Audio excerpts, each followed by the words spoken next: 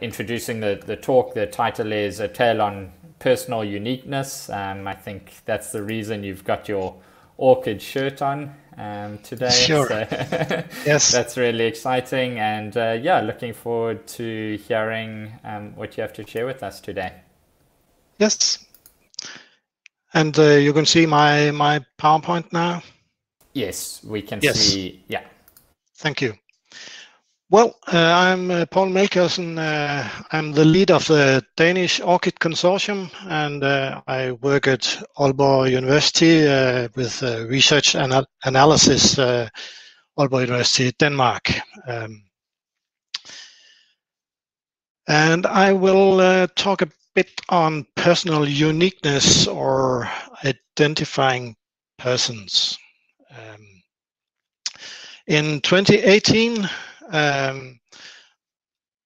Danish ID system had 50 years of anniversary, and I will talk a bit on the history of that system. And then I will look into what is a human being through the eyes of Svend Brinkmann, a Danish psychologist, through these 6 images of human beings. And hopefully, in the end, we will be able to summarize some lessons and something we can use in our work with ORCID. So this civil registration system in Denmark, it was created in '68.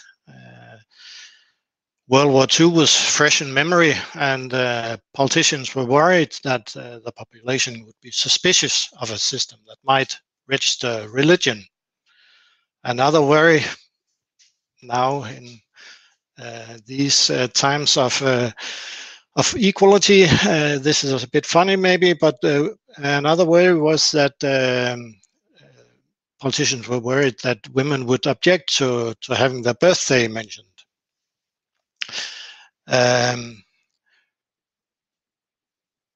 But there was a remarkable little opposition to the CPR system. That may be because of trust in legislators and the system. And what has been said about this is that there was a good balance between privacy, integrity, and on the other hand, an efficient public administrative system. So, not very much opposition to this system. Before the system, there were municipal registration in paper, and there was one index card per household, one card per paterfamilias, and up to 1915, even economical and political rights were connected to this paterfamilias. And up to the 80s, married women paid tax through their husbands in Denmark. So, yeah. But in 1961, a committee should look at electronic data processing in public management, and especially in the population registers. And that led to this CPR system in '68. And in the beginning, it was used in the tax system, labor market supplementary pension system, and also in statistics for Denmark. And up in present time, we have more than 100 registers in health areas, criminal registers, social registers, voting, and much more, which use this CPR system. So it is widely used in Denmark. And well, when the anniversary, 50 years anniversary was, people looked at what had come out of this, using this system. Well, of course, maybe efficient administration, but also some other things came: individualization and gender equality. Women were not just part of a household; they had their own CPR number, and each person had a CPR number. And then I would like to add about the system that there is no information about criminality, social conditions, health, illnesses, education, etc. But the CPR system is a key to understand the other registers. So that's important to know that there's this key element. And more can be said about the system. Newborn babies and newcomers to Denmark and Greenland are giving this CPR number. So it's every person living in Denmark or Greenland. And even some persons abroad, taxable persons, get this number. And it's made out of 10 digits. Here's an example with a birth date, and the last 4 numbers are that's a security number. Women have an equal digit in the end, and men have an unequal digit in the end. So this example, that's a woman born in 1999. There are some legislation around the CPR system, of course. It may not be, the numbers may not be disclosed and seen on letters and parcels, etc. And there are also restrictions on private company use.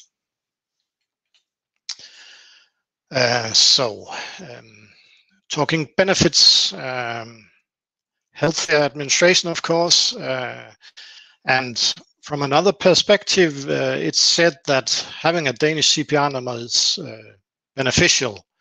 It provides access to a welfare system with medical care and compensation for loss of income in case of illnesses or unemployment. So in some way, you could say the number is access to this welfare system. And in all this, in this history of the CPR system, trust is the cornerstone. But as we all know, trust is challenged. There was a European social survey on trust where Denmark was #1, but there are a lot of challenges to this around trust: fake news, conspiracy theories, faith in science going down, faith in authorities going down, a lot of bureaucracy, and it's tiresome, and it tires down trust in public systems. So should we have less bureaucracy, less administration? Maybe not necessarily.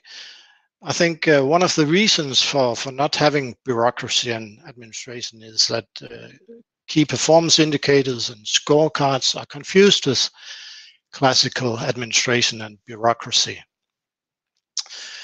And you could say that some of the recent scandals in administration and banks were characterized by lack of classical administration. Scandals have led to lower trust in public administration also. Scandals have led to new codices for duties in public administration, and these codices are very similar to classic bureaucratic duties described by Max Weber more than 100 years ago.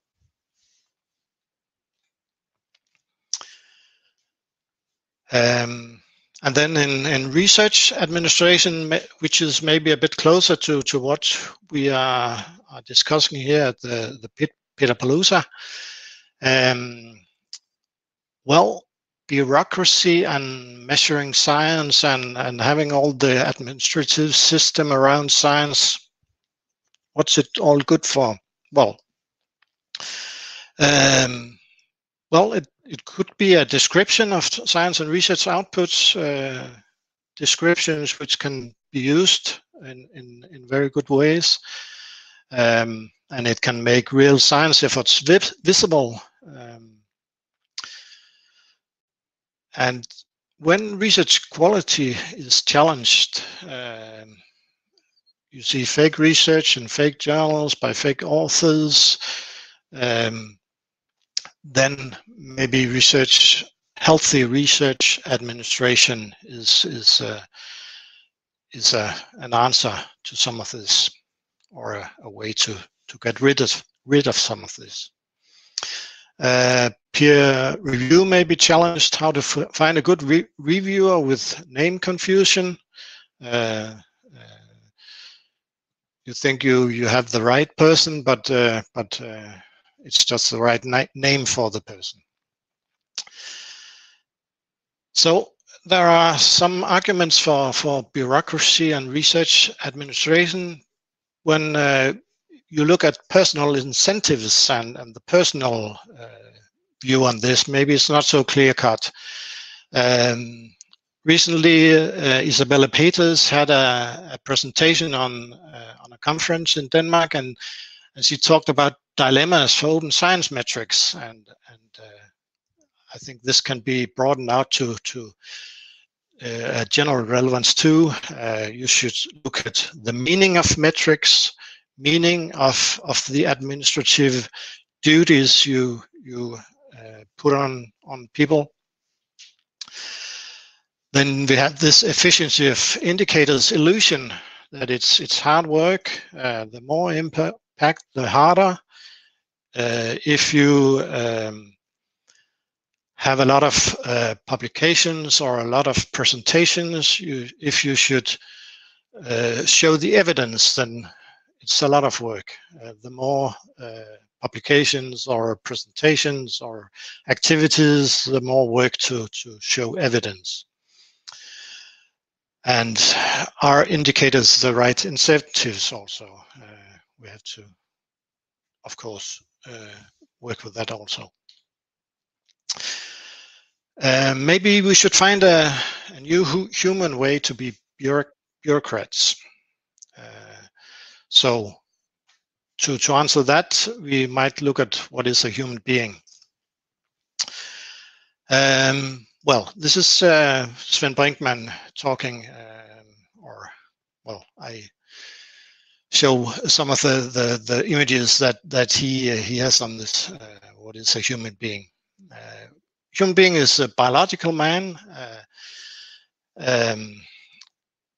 being, and we are nature, but nature in a specific way. We are dependent on what's around us. We live in mutual combination with what's around us.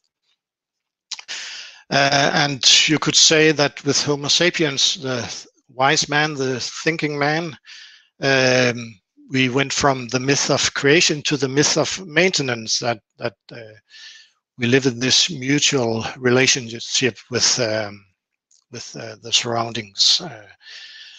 We are here to clean and maintain, and to live in a world and be sure that it'll be for our next generations also. Man is rational. You could also say Homo economicus, the economic man. Man has purpose to become human.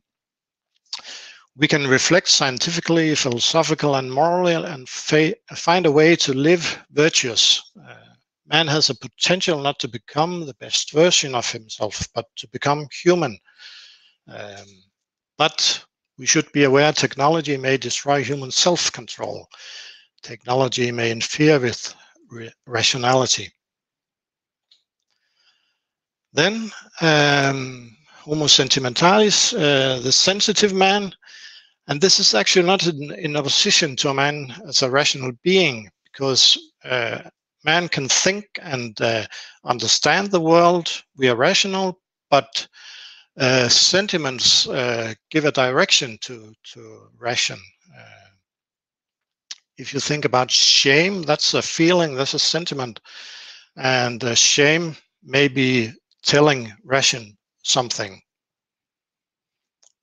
about what is good or what is bad. Man is social. We have rationality and sentiments, but we can use ourselves to manipulate it and torture others. We can be inhuman, and totalitarian regimes may teach us that we are social beings that can only be human when recognizing all other humans as human. Then future man, beyond humanism. That's also a perspective on being human. We try to overcome sorrow, experienced injustice, social marginalization, etc. But maybe some of these phenomena are meaningful. Death may remind us of value of life. Sorrow may remind us of love to a deceased. This future man is partly from Fukuyama, The End of History and The Last Man. Then the last perspective on this is the religious man. And what is faith? That's a big question. But we can maybe narrow it down to be faithful to something or someone. We have this modern self-help culture, be true to yourself, but maybe we should be true to the demand to do something for others or be something for others. So, what may this human perspective or this perspective on human beings tell us in relation to ORCID? I think Homo sapiens may tell us that we are here to clean and maintain, and that's also some of what is behind ORCID. I think it's also a system to help things go more smoothly and be proper. Rational man, technology shouldn't be preventing self-control, and that's something we should remember when we work with ORCID. Sentimental man, sentiments, joy, sorrow, guide reasons, but or guide reason. So we should give science in these fields a chance in scholarly information systems. That's important. Social man, inclusion, to embrace all research fields. That's important. So, and also go global. We just had a presentation from Africa. It's nice to see from all the countries in this Pitapalooza. Future man, when ORCID is fully integrated in all systems and we have the last bit, what then? It might be worth thinking a bit about that also. Religious man, should we be true to our visibility as a researcher, or should we be true to science? I think that's an important question, which is also related to working with ORCID. When you look at ORCID now, well, there are many good things to say. ORCID works across platforms, and that's about benefits for all. You could say that some citation databases, maybe they only benefit STEM research areas, but ORCID tries to go into all areas, and that's very important. And you are in charge, not only technology. In ORCID, you have on all levels, you can choose, should it be visible for everyone, trusted parties, or only me. So then back to the 50 years of anniversary of the CPR. Are there any familiarities between CPR and ORCID? Well, openness, trust embodied in both, and we we learned that it was very efficient for the CPR system. So I think it's nice that ORCID also has this openness, trust embodied in it. Equality, CPR shows that gender is equal and social position is equal, and ORCID works with equality among research fields. Benefits, CPR access to the Danish welfare system, and in ORCID you may get access to impact counting systems in a broader way than some of the citation database systems or other counting systems. CPR, is it a key or profile? CPR is this key which helps the other systems. ORCID is a key that helps other systems, and sometimes it's also a profile. So you could ask what's most important there. Yeah, I put the presentation on Zenodo, so you can maybe go into some of the references. Some of this is in Danish, but I think if you want to work with this perspective of what's a human, then you could also find, of course, something in English, and there are many descriptions of philosophy around human beings. Then, if we have time, I would like to make a small Mentimeter, or should we go for questions? What do you think, Matt? I think we can go into the Mentimeter if you'd like, Yeah. Poul. And if there's any questions, please feel free to use the Ask Question button. Anyone can type in. But let's go to the Mentimeter. And there are some questions coming through in the chat. But let's start with the Mentimeter, and then we can jump onto those. I think we've got 6 minutes. Do you see this Mentimeter here? Yeah. So I don't know if you know it, but you should go to www.menti.com, menti.com, and use this code here. And then you should enter 3 words characterizing or answering this question: what is a human being? So what I would like is a picture of, well, I took this in because it's Pitapalooza, it's a party, so we should have a little paintings on the wall, and I hope we'll have a nice painting here, hopefully, from, if we have time enough.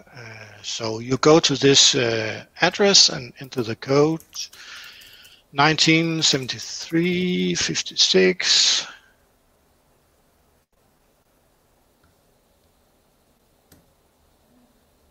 Can't. Yes.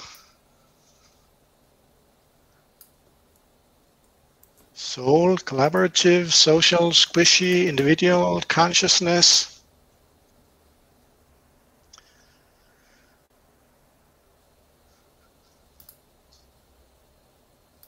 I think we'll give it a minute or so, and then the idea is to have this picture of what is a human being, and then afterwards we can have a picture of what is ORCID, and then compare the 2 pictures.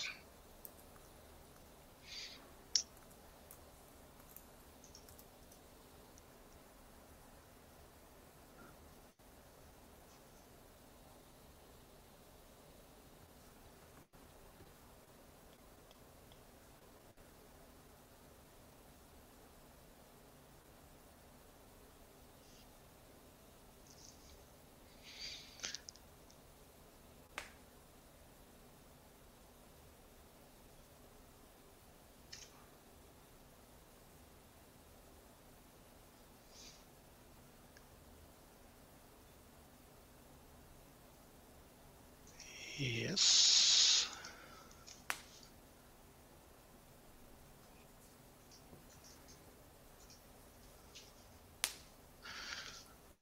See, I get out here. So let's finish this one. And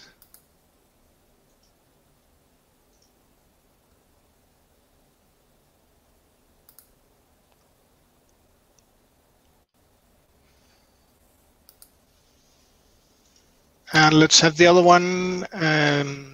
Here it is. We have 3 minutes more.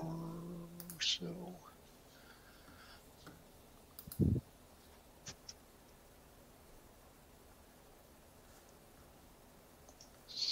let's go here.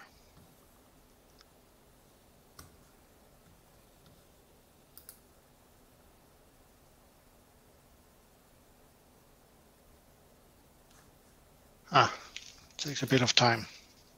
It always happens when you, while that's loading, Paul, there was a question about should ORCID evolve more into a researcher passport with visa that allows entry into sensitive databases. Interesting to get your thoughts on that.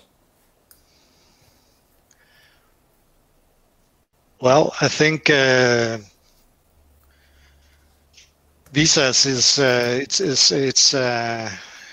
telling me that some people shouldn't be allowed. So I think ORCID shouldn't work with visas, because then you would prohibit some people from entering the wholly sensitive databases.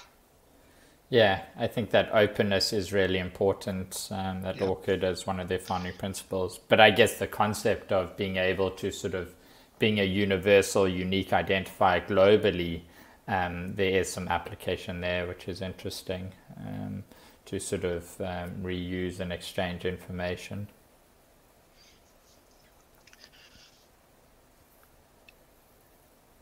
So, and Jan, I wouldn't describe ORCID ID for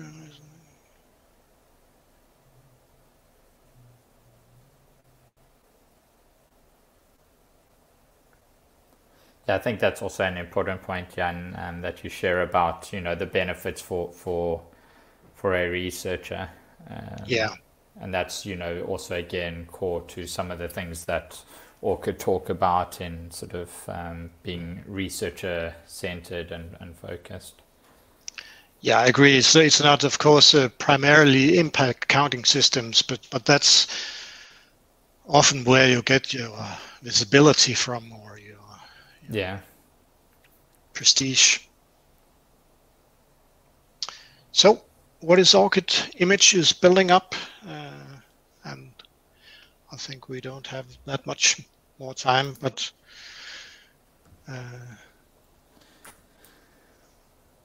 yeah, I think we're up on the hour, so I just wanted to thank you very much, Paul, and really interesting to sort of take those lessons learned and sort of draw that comparison was really interesting, and I think something that's, food for thought for us all, and really interesting topic.